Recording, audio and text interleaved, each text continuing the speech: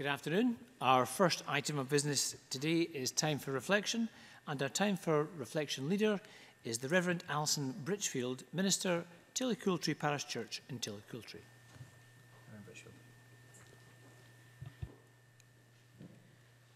Presiding Officer, members of the Scottish Parliament, it's my privilege to address you this afternoon.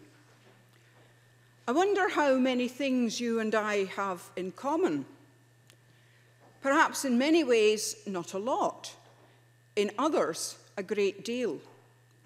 One of the things I'm certain about is that we all hold dear a desire to ensure we provide the best possible leadership for those whom we've committed ourselves to serving.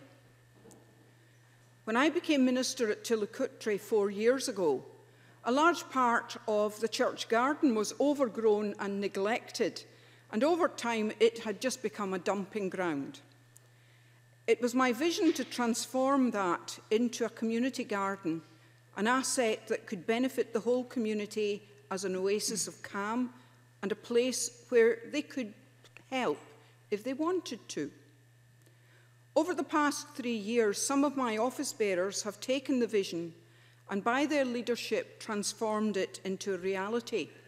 And so it was on Easter Sunday, our outdoor dawn service took place in the wonderful, calm and well-tended garden in the shadows of the hills. People come and go all the time.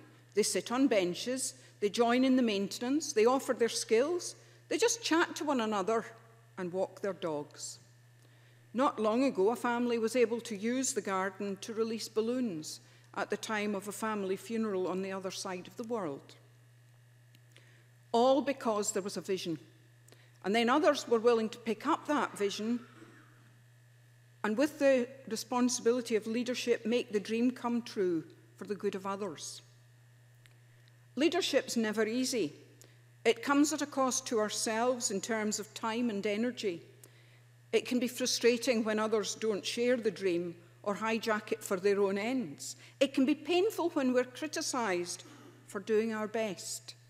It can be disillusioning when we are misunderstood. But when our leadership works and inspires others to work and to lead too, it becomes so worthwhile.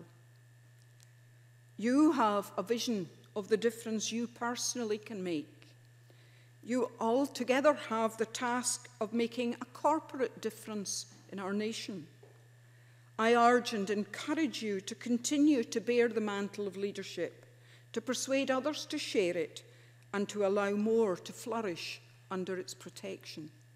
And may God bless you in that task.